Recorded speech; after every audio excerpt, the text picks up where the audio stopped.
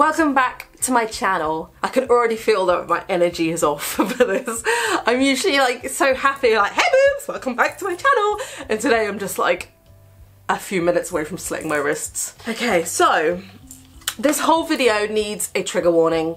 I'm gonna say it now. There is a lot of dark things in this video that some people may find uncomfortable, offensive. I don't know if offensive is the right word, but they might find triggering. So this whole video started, sorry if you can hear my fan, like I'm so nervous. Knees weak, arms are heavy, palms are sweaty. This whole video started with a TikTok. A TikTok? A TikTok. I was filming a video the other day about my hair, and after it was done, while I've got my makeup on, I like to film a TikTok because I'm like, alright, okay. We've done a YouTube video, now let's do a TikTok. It was one, and I have to laugh, otherwise I will implode. And it was one with a Wake Me Up bit George Michael, and it kind of wavers off. So I'll put it here.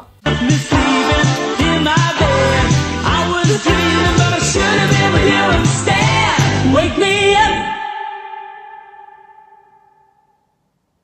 And the first time I heard that sound on TikTok, I was like, this is literally the epiphany of when my mind just let loose everything that I had kept locked away. It was like this. So I thought, you know what, I like to make light of my horrible life, and so I made a TikTok, and I was like, oh, because that's kind of therapy to me. Talking to you guys now, like this whole video is therapy. It's my way of getting things out of me when they just build up a little bit too much, because I don't talk to anyone. I don't like to talk about my feelings, but you know, little video here and there keeps me feeling safe, and that I can handle things. So I made that video, and I actually didn't think anything else of it. I just thought, oh, people would find it as funny as I did, because and please don't take that the wrong way. Nothing is funny about what I went through, but I have to find the humour in the darkness, otherwise I will. So what happened was I ended up getting so many comments on Instagram and TikTok and DMs from you guys saying the same thing. It broke my heart, because it was, all of a sudden, it was like, it took that humour out of the video for me. It was like, oh, wow, this is not a joke. And I know it's not a joke. Oh my god, am I crying already? We've got a long way to go, Emily, like, don't start yet. It made me confront the seriousness of what actually happened. And someone messaged me on Facebook. Oh, sorry. Oh, come on, Emily. So I had a message on Facebook and TikTok that said, if you can, we would really appreciate a story time on this, because I have a platform, which I need because I'm 4'11", it could help someone. And as soon as you say that to me, it could help someone, I'm like, right, I will do it. I will be the saviour of the beaten, the broken, and the damned. So here I am. This is me attempting to tell my story. Now, I want to say before we get into it that every single thing in this video is 100% true. This isn't a Tana Mongoose story time. This is 100% true, from the memories as best as I can remember and feeling from the bottom of my little black heart. So when I met the guy, a load of you know his name, but I'm not going to say it on this video. It was in Ipswich Town Centre, and I was 14. I was 14 years old, and I was hanging out at the skate park with my friend. Well, he was a skater boy. Little, like, I think I had my brother's Slipknot hoodie on because my mum wouldn't buy me one. And we had just gone from the skate park, and it was on a Sunday, I think. I can't remember. We needed to go get some food or something, so we went to Boots. And the closest shop that was open was Tower Ramparts, which is a big shopping centre. And we went to the toilets in there. Now, outside their toilets at the time, there was like steps. So you walk in, there's steps, and then one side was the ladies' toilets and the other side was the men's toilets. And he was sitting on the steps. I don't know what he was doing. You know, me and my friend went to the toilet. We were being like stupid 14-year-olds. Oh my god, I'm gonna talk to him. I'm gonna talk to him. We came out the toilets and we started speaking to him. We were chatting like, I don't know, stupid shit. We exchanged phone numbers.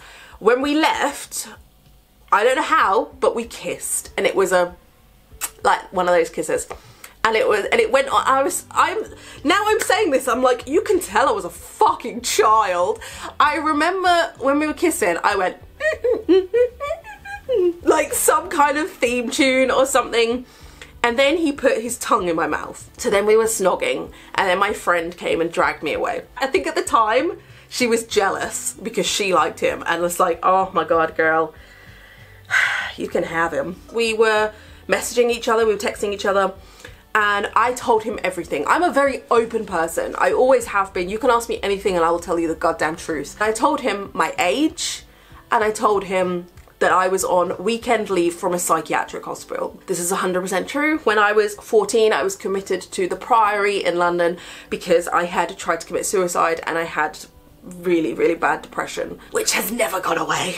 But I've just learned to deal with it and hide it better. When you're in psychiatric unit, you are there 24/7 and you earn rewards. So I had earned weekend leave. I think we met on a Sunday, and I had to go back every Sunday evening. So late Sunday evening, the hospital would send a taxi to come and get me and drive me back to my prison. So I got back to the hospital and we were messaging for that whole week. I remember sat in my room, my little hospital room, which was actually really nice. One of the other rewards you got was when you were there, when you first get to hospital, you have a nurse sit in your room 24/7. They watch you piss, they watch you shit, they watch you bath. You cannot shave without a nurse, because you can't have razors, without a nurse sat there watching, like eagle-eyed watching you. With my weekend leave came a nurse just checking on you every hour, so you didn't have to have them with you 24/7. They would just knock on your door, come in, everything all right, every hour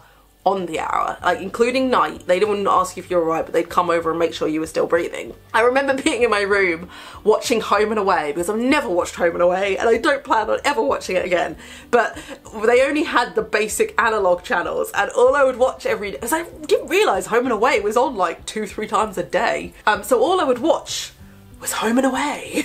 And Trisha, oh my God, I love Trisha. After a week of texting, we discussed everything, you know, like puppy love, like this is how old I am, this is where I go to school, this is where I am at the moment. He knew where I was because at a later date he did come up and visit me, so he was fully aware that I was a very vulnerable 14-year-old. The Saturday after we met up in Christchurch Park. So when you go through the side entrance of Christchurch Park, there is a little like mud verge, and we just sat there for hours, like literally hours, just talking about everything. I can't remember if it was then or before then that he told me he was 23, but at 14 you don't care, do you? You know better. You know better at 14. You know what's good for you. So what happened was he asked me to stay at his house. I remember phoning my mum in Christchurch Park using his phone because I had no credit, because I was a 14-year-old who, it was like top-up card days. I phoned my mum and I said to her, I'm gonna stay at my friend Kerry's house, like Kerry from Stoke, if you're watching. I'm gonna stay at my friend Kerry's house. Is that okay? And then her mum will bring me back in the morning. I had no idea how I was gonna get home in the morning. A Sunday morning, staying, I've got no fucking idea where, no idea how I'm gonna get home, but you don't think about that, do you? My mum said it was fine for me to stay at my friend's house, and that was where it all happened. So before that, we had only had that one kiss in Tower and Plaza. Like that makes my skin crawl to think about that. That's something my daughter does, my daughter's 7, like that's something that she does. When we have a kiss, she'll make a little noise. I'm like, that's what children do. I can't remember if we both went or I waited in the park and he went, but somehow, some way he went and got us alcohol. There was no fucking way that I could ever buy alcohol. We used to drink White Lightning a lot. Like White Lightning is like a big bottle of $2.99 cider, and it's just chemicals and it is disgusting, and it will just get you wasted, and it's just vile. White Lightning, Frosty Jacks, all those terrible ones. We sat in Christchurch Park, got drunk. Not super duper drunk, like kind of tipsy. And then I don't remember how we got to the bus stop, but the bus stop isn't very far away. And then I remember being on the bus going to Chantry, and I remember walking from the bus stop and it was dark. Now I'm saying this, I'm like, you stupid person. You had no idea who this person is. No one knows where you are. You're drunk, you're vulnerable. He could have done anything to you and nobody knew where you were. But at the time, you don't think about that. And I'm actually so ashamed that I didn't think about that. But I think I was just so desperate for love, like, because I was alone in this hospital. Oh god, don't cry. And he showed me that little bit of what I needed. So here we are, we're at his house. I don't remember how long we were there, but it was that night. He put a White Zombie album on, and we continued drinking, and we had sex. That was the night I lost my virginity. So I lost my virginity at 14 to a White Zombie album, to this guy that I had known for a week, and that was it. I remember waking up in the morning and he was looking at me, and I will never forget this, because I just woke up like, and he was just like, and I thought that was really cute, but now I'm like, nothing in this story is cute. We had sex again, and then he got his landlord, because I had no idea where he lived. I didn't know if he lived with his parents, in a flat, in a house. He lived in a house share, and he got his landlord to drive me home. That was awkward. So again, I'm with another stranger who now knows where I live because he drove me home, who later turned out to be a... We'll get on to him later. And then I went back to hospital, and I was telling, I don't know how, I can't remember how, but either the nurses or my friends in the hospital found out that I had had sex, and it was unprotected because I was 14, I wasn't expecting to have sex. So I had to take the morning after pill. And for the hospital to give me that, they had to phone my mum. So I had to tell my mum on the phone everything. I did it in a, I'll tell you everything way. It's like, oh, I met, you know, it's just a friend, I've known him a long time. I was going off the rails long before this, so my mum thought I was out having sex with everybody, but I wasn't. Having me phone her and say I had to take the morning, can I have permission to take the morning after pill? It didn't surprise her. Like, I don't remember her being surprised. I remember her being like, okay, thank you for telling me. My mum and I were not close at the time. We are really close now, but at the time we weren't. She had her own issues with my brother and her own things going on, and I have never been someone who likes to talk to people, so I never spoke to her. Anyway, like, this is going to be a really long video and I don't want it to be. After I got out of the Priory, I went back to school, and it wasn't for long because it was like the end of the year. Of course, everyone knew where I was, so I got bullied a million times worse than before I went there. I frequently would walk out of school, I would be messaging him, be like, can you come and get me? I can't be here, people are being mean, like, this is not good for me. So he would meet me at school and I would just bunk off. I was bunking off school anyway before all this because it's just what I did. So he would meet me at school, and then social services got involved. I thought my mum had called social services, but I only found out recently, actually, when I was talking to my mum about all this, my school phoned social services. High five school, you did fuck all about the bullying, but at least you tried to save me from a predator. And we had a meeting separately and together with social services, and we both convinced them that we were not having sex, we were literally just friends. And I don't know how, but social services accepted this. They accepted it, and I never saw them again. Never had another meeting, never had anything to do with social services again, because I said we weren't having sex, he said we weren't having sex, and that was it. That's all they needed. 14 years old, blatantly lying, hanging around with a 23-year-old. With the naivety of being 14, it was bound to happen. Never said this on my channel, so I'm gonna try not to cry.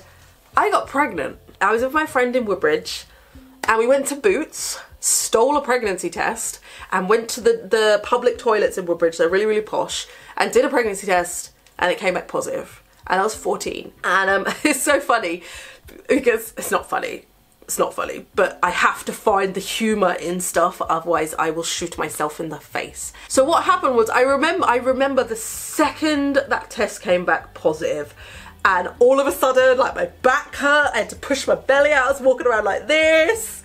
All the things that heavily pregnant women do. Oh, my feet hurt, I need to sit down, I need to sit down. I must have been about a month pregnant, but in my head it was like, no, everyone must do everything for me now. I had a miscarriage, so the smile's gonna drop now. I had a miscarriage not long after, like a week or two. I can't actually remember, to be honest. I had a miscarriage not long after, and I never told anyone. Never told my mum, never told My friend knew and the guy knew, and that was it. Didn't tell anybody else. I didn't go to hospital, I didn't go to the doctors, which is really stupid because there could have been pieces still in there that hadn't come out. Sorry, that sounds really gross, but you need to get checked up after something like that. But I only had my one friend and I only had the guy. I had no other friends. So I had no one else to support me, and that one friend was just as messed up as I was, so like she got her own stories.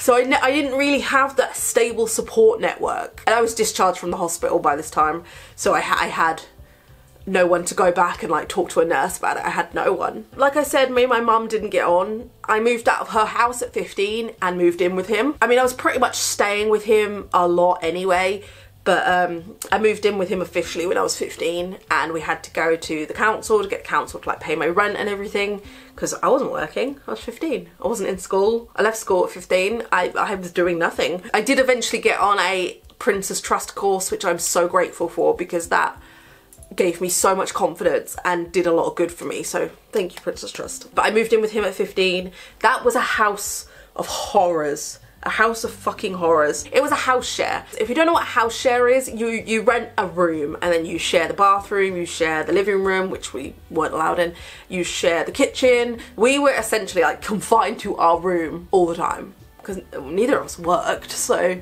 it was just stuck in our room watching films all day, which sounds great, but then you think, well, she's 15, he's now 24, this is not right. But that house was bad. That house was really, really bad. There was shit on the shower head one day when I went to take a shower, like actual like it had been up someone's arse. Later found out that the landlord of the house we lived in had child pornography on his computer. I think we had split up at this point when I heard that. There was spunk on the floor one day. Now I'm, you know, I know what spunk looks like. Not in our room, it was in another room. Oh, sorry, like just thinking about it, thinking that I lived in this home. There was bugs in the kitchen. It was freaking disgusting. Disgusting. My depression had gone way down. By the time I was 15, 16, we were doing a lot of drugs. We were drinking every weekend. I've never really been a drinker, but I became a binge drinker. Even now, I don't really drink very often. I only drink when I go out. All the alternative kids used to hang around the town hall days, and I was drunk every Saturday that we would go there because I had nothing else. I had nothing else to do. Again, I was 15 at this, 15, 16. I can't buy alcohol. You have to be 18 to legally buy alcohol in the UK. So he was the one who always bought my alcohol. And we have a shop here called the Purple Shop. And at the time, you could buy magic mushrooms there. I used to work at the Purple Shop. You could buy shrooms, and we used to do them a lot. And they used to sell, I don't know if they still do because I don't go in there anymore. They used to sell legal highs. We used to do them a lot. We smoked weed, you name it, we did it. We did so many drugs. And again, I'm 15, 16, I can't buy these things. He had to buy them for me. Like, I'm getting angry, reliving everything, because I relive these things. You know, I'll be doing something and it will just pop in my head. Like, but it'll only be a snippet. I gotta wipe my glasses, there's tears on them.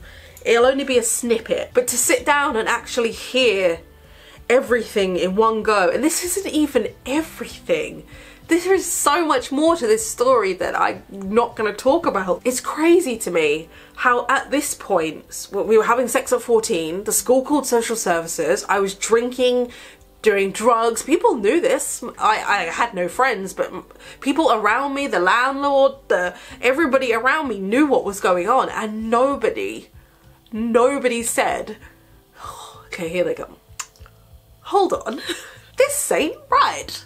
To be fair, if me and my mum weren't close again, as I don't want this to come off bad against my mum because I love my mum so much. To be fair, even if she had have said to me like, this isn't right, I wouldn't have listened to her. I was 14, I knew better. I have also since found out when she was 14, 15, she was in a very, very, very similar situation. So that might be why it was a little bit harder for her to register why it was wrong. Where am I at? At this point, I had fallen out with my friend, the one girl friend that I had. We had fallen out, I can't remember why. But I had gone on holiday with my dad, and I met a guy on holiday, and he became the best friend I ever had. I'm gonna cry now. He became the best friend that I ever had. His name was Tom. And I've spoken about Tom before, and he lived in Derbyshire. I think I was about 15 at this time, and he was 16. And he came to stay with me we stayed at my mum's house. My ex did everything he could to stop us being friends. He broke up with me. He was like, well, if you're gonna be friends with him, I don't want to be with you. And obviously, as a teenager, you're like, oh my god, my life is over. Evidently, he made me choose, and I chose wrong. Stopped talking to Tom, obviously, because he lived so far away. I never had to see him.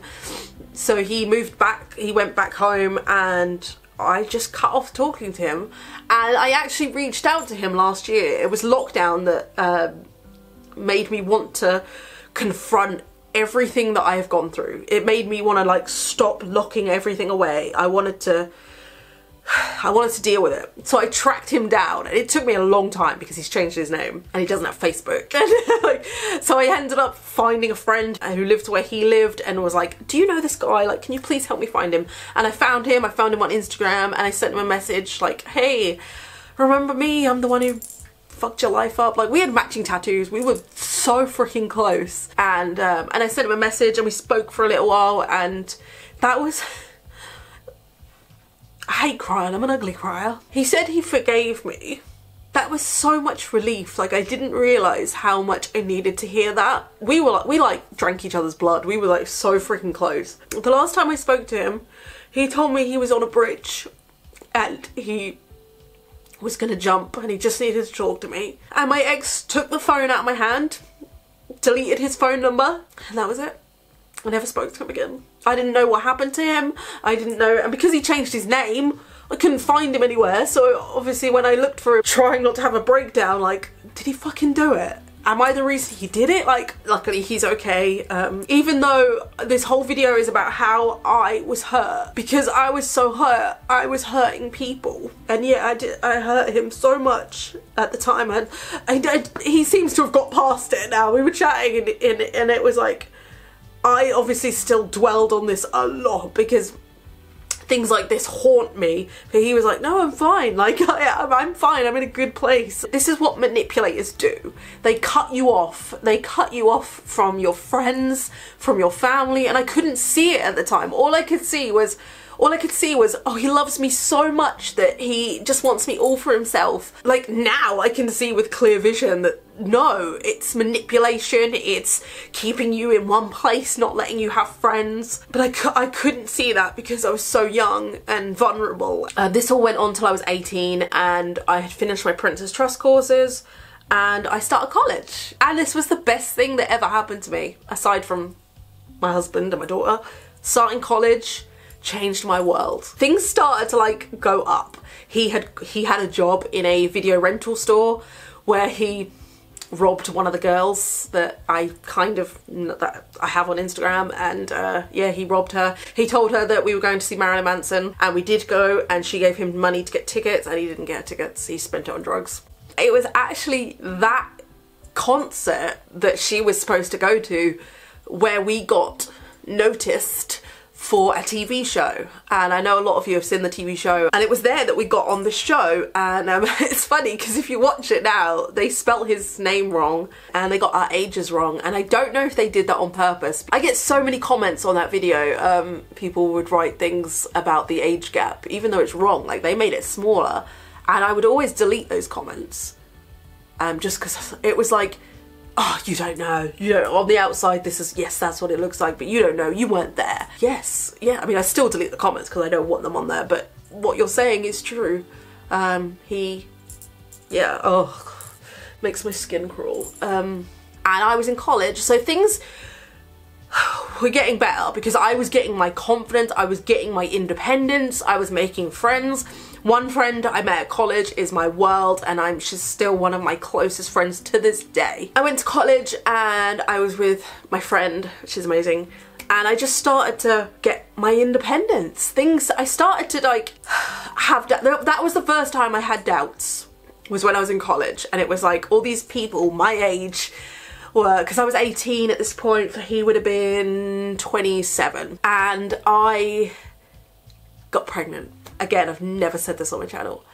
And I'm gonna keep certain parts of this back, but I got pregnant and something happened at 5 months and I had to give birth at 5 months. Baby was, sorry.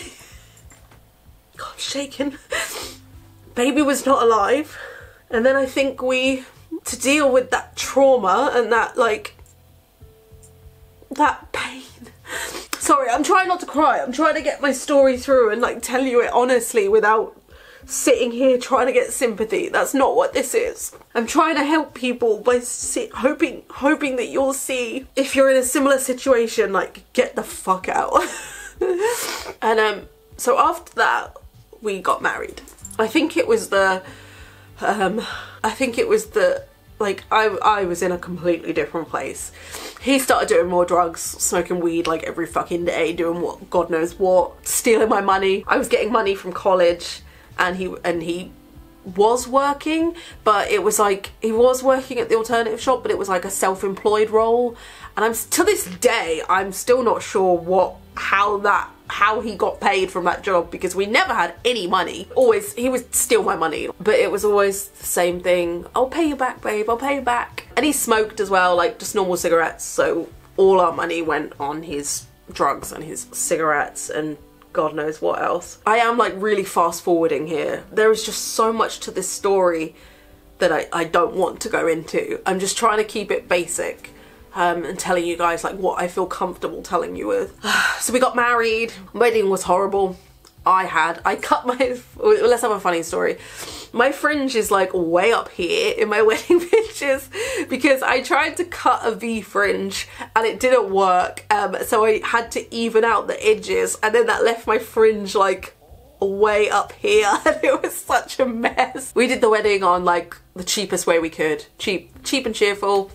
But it was around this time that he started messaging other women, and his best friend at the time, James, had a girlfriend called Gabby. I think Gabby told James that they had slept together or something. And of course I didn't. To this day, I do not know if they have. Like, I don't know. But being still in that web of manipulation, I was like, nah, he wouldn't do that, he wouldn't do that. I had people phone me, like years before, phone me and say, I just want you to know that I slept with your boyfriend. I didn't know he was in a relationship, I had no idea. Again, to this day, I don't know if that's true or not. At the time, I was like, yeah, whatever, nah, that didn't happen. He loves me, babe, he loves me, don't need to go. Why is he going shopping for burgers when he's got steak at home? There were so many red flags. So many red flags. And I just chose to ignore every single one.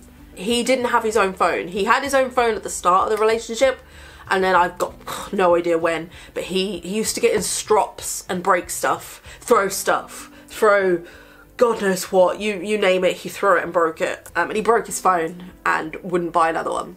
So he used to take my phone off me. And I think now it's like, I totally see this as a manipulation tactic, but at the time, of course, you don't. That whole, from our wedding to the time I left, he was messaging another woman. One that I am 100% certain of.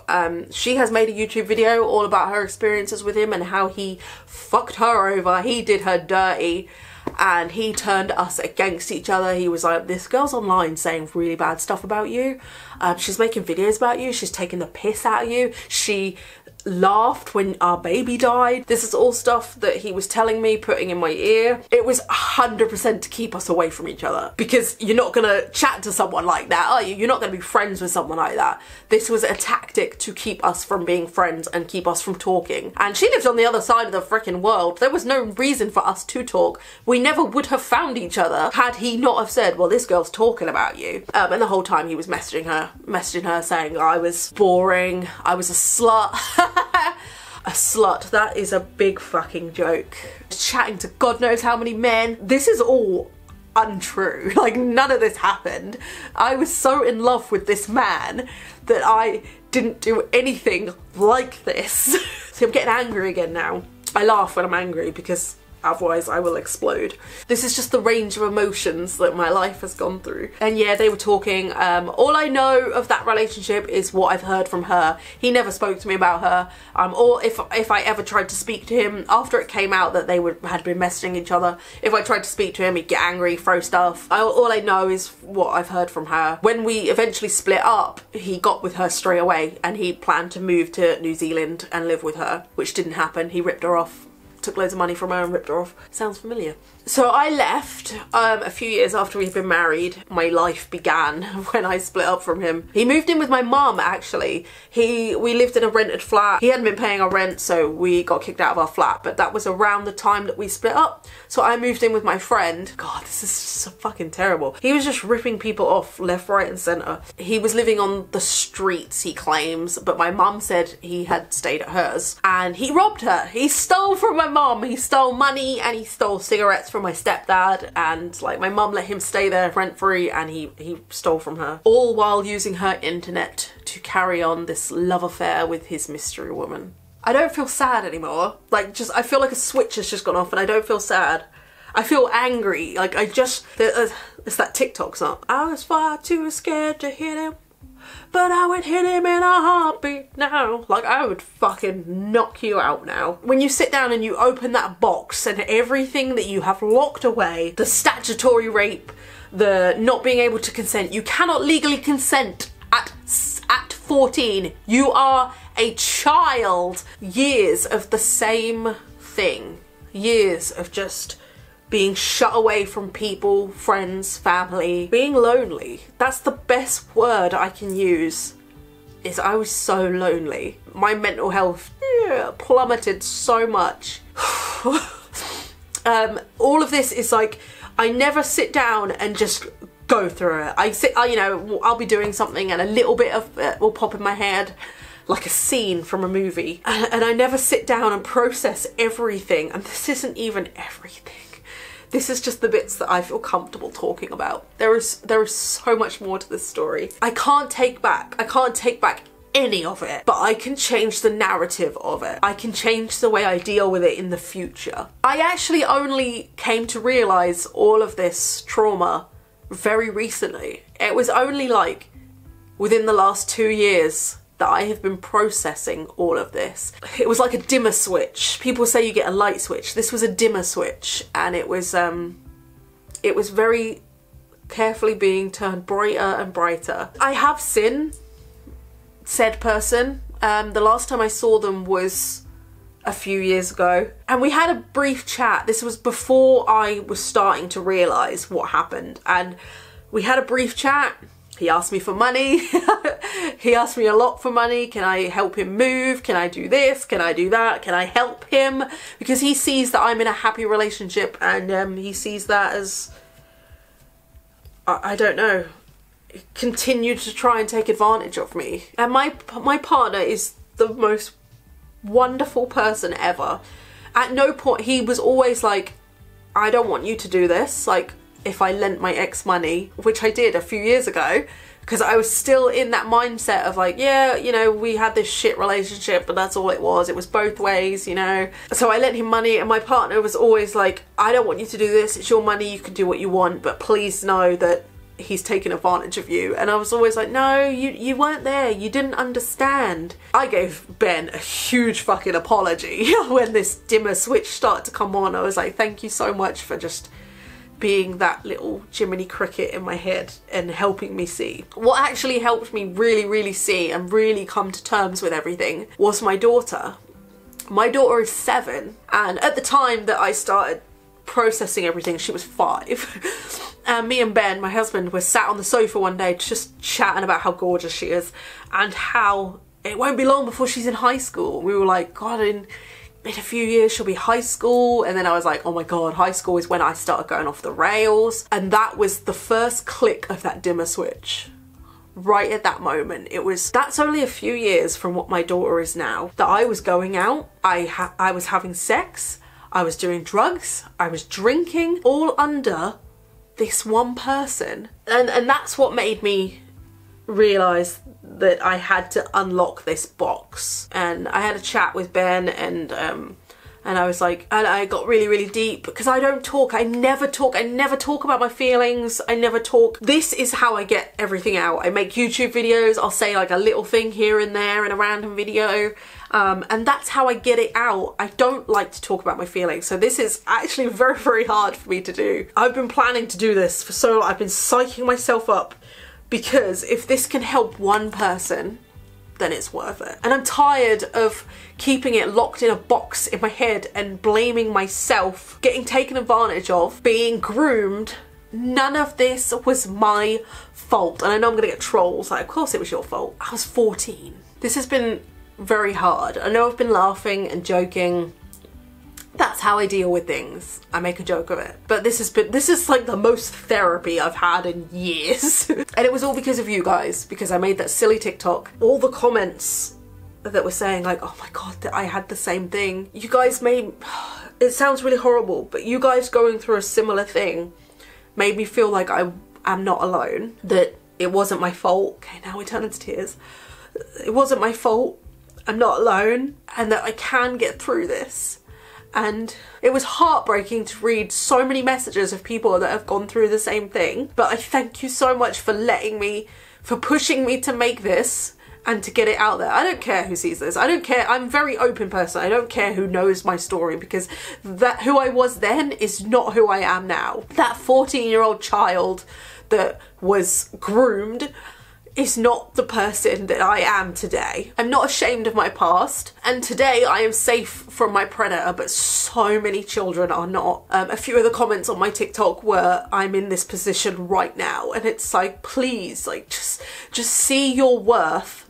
Don't be me in the future trying to deal with everything because you refused to deal with it then and there and you locked it away. Because trust me, it doesn't help. There is always someone there that will listen. There is always someone that would help. You can go to your doctors, you can go to a school, a teacher. If you can't go to a parent, there is always someone that will listen, and there is always someone that can help. I don't blame anybody for what I went through aside from him. But I wish so much that an adult, though I know I wouldn't have listened, I wish so much that an adult had put their foot down and stopped it, because I didn't have that. And I don't like to live with regrets. I never live with regrets. Like, it happened, I can't change it. But if someone had helped, maybe it wouldn't have gone on for so long. Maybe I could have had a normal teenage life, not one filled with sex and self-loathing, which isn't as fun as it sounds.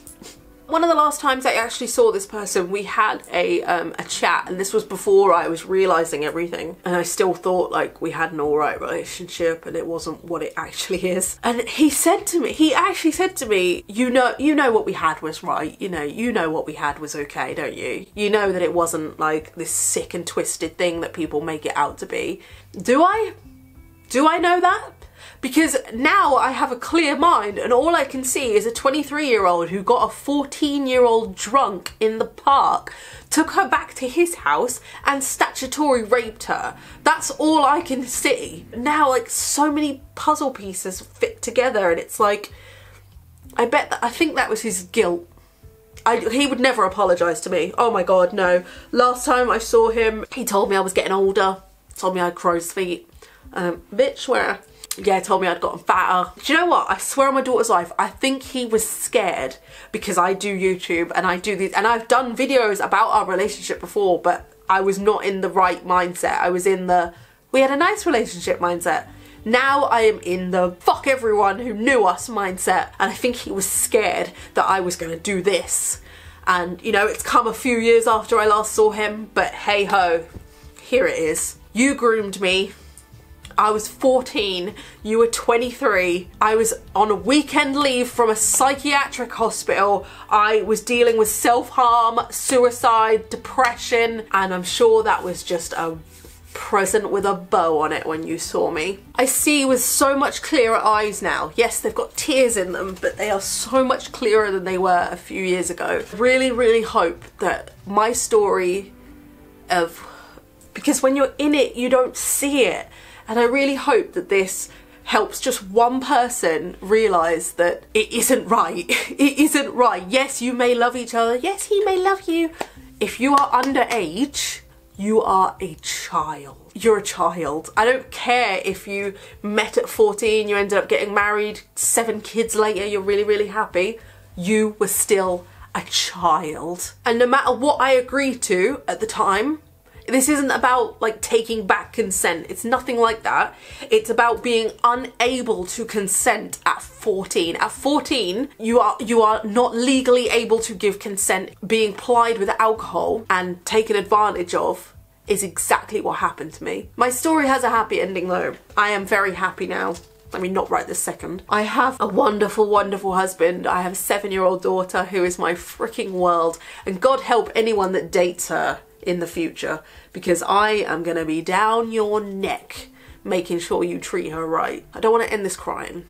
I didn't want to cry at all throughout this, but I'm a fanny pants. I will never see him again, and that is the best thing that could ever happen to me, because I am able to move on knowing that I won't run into him. I'm sad it took so long for me to see. When you lock things away, trauma takes a long time to break out, but it will break out. It'll get you. So if you're going through anything similar, dissimilar, anything traumatic, please deal with it, because if you don't, it'll get so much worse. I feel like a really big weight has been lifted. I want to thank you all, everybody who commented on my video, my TikTok. This is because of you, and I thank you from the bottom of my heart. And anyone currently in a similar situation or any situation that needs someone to talk to, I'm going to put helplines in the description below. Please reach out to them. They are there to help. I will see you guys very soon with another video where I'm back to my normal, chipper, happy, dark, humorous self, being able to move on from the trauma and not letting it consume me anymore. Much love, guys. Stay weird.